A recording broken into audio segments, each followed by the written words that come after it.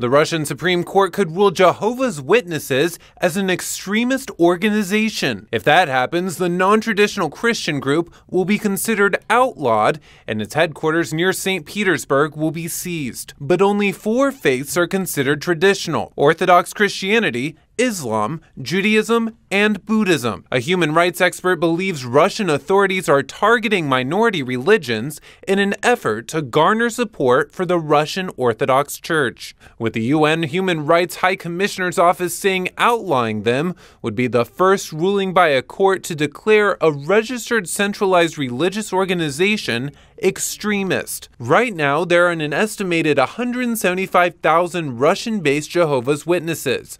If the Supreme Court rules against the group, its followers could face criminal prosecution. Jehovah's Witnesses have countersued, calling the actions political repression.